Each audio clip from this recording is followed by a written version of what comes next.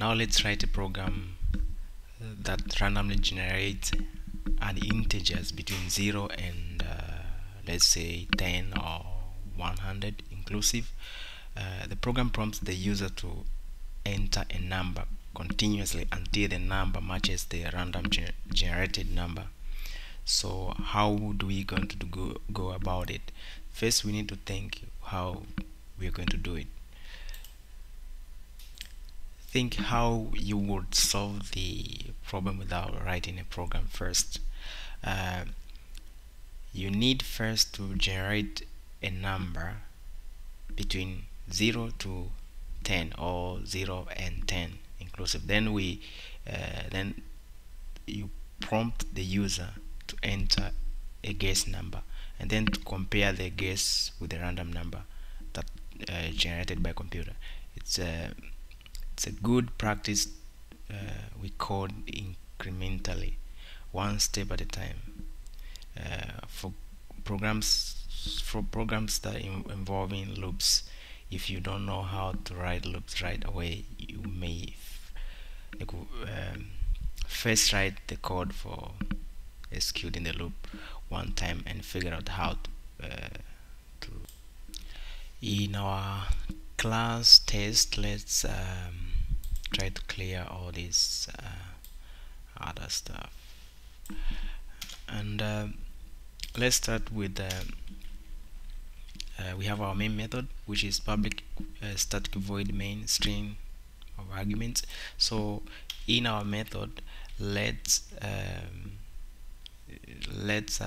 create a variable int, let's say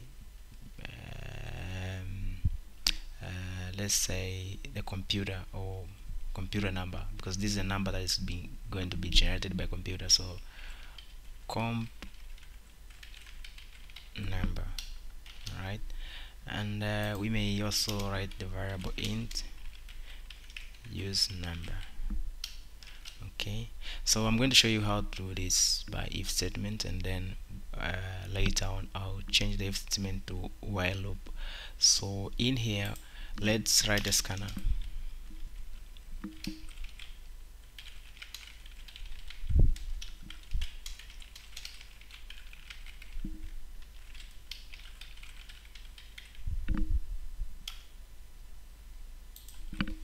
Then Control Shift or organize the inputs, and this should be semicolon.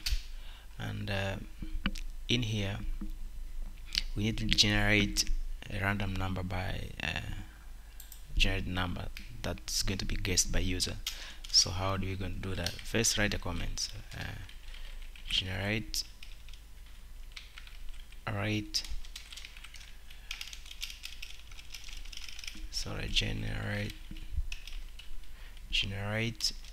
a random number. Okay, so use a control space com number, and let's cast the number that we are going to generate by using the a math class, and we by calling the random method, and also we can just type multiply by 106 or 7, whatever you want to type, then semicolon. So we have our number here. This is the number that is generated by computer. So now we need a number from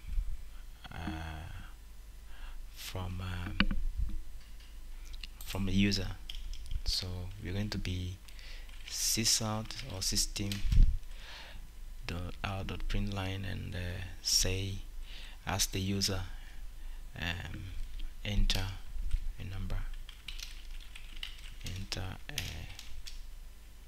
enter or guess a number. Alright,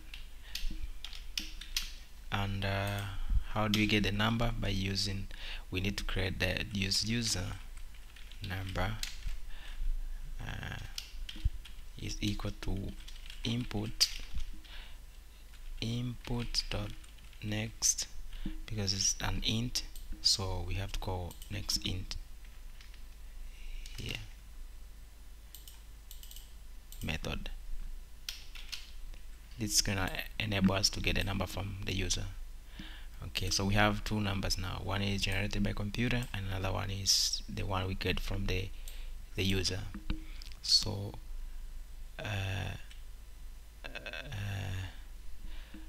when we have done so, the number should be number between 0 and 100, and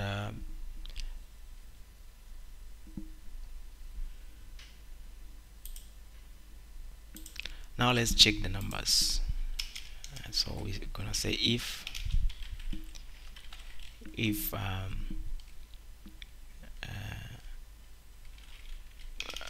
let's say if first let's start with the user number. If user number is double equal to compute number, let's sysalt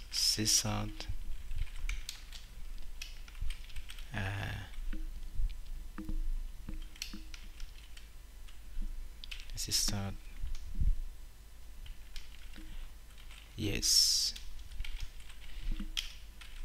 you are right, and the number is concatenate by plus sign and put the user computer number.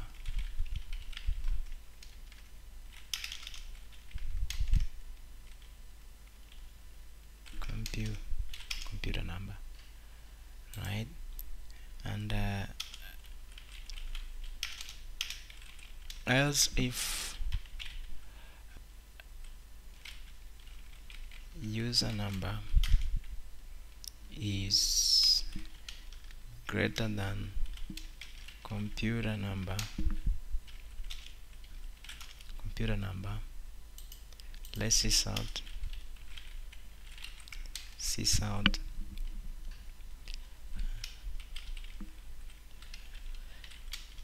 too big or high,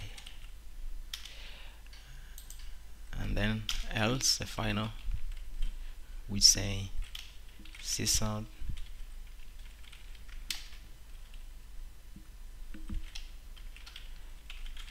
low, right? And that's it. Right click and run as a Java program, and put 8, it's too high,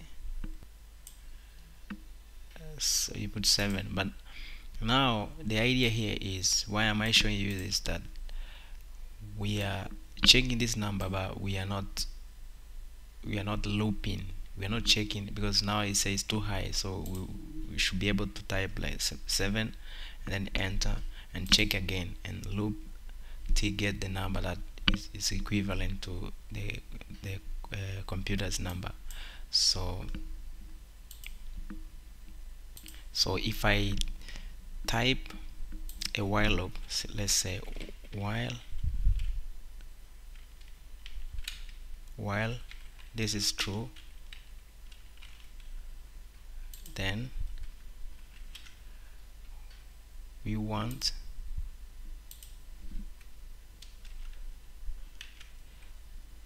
so you add this on the while loop. So why this is true, so let's see if we try, though when this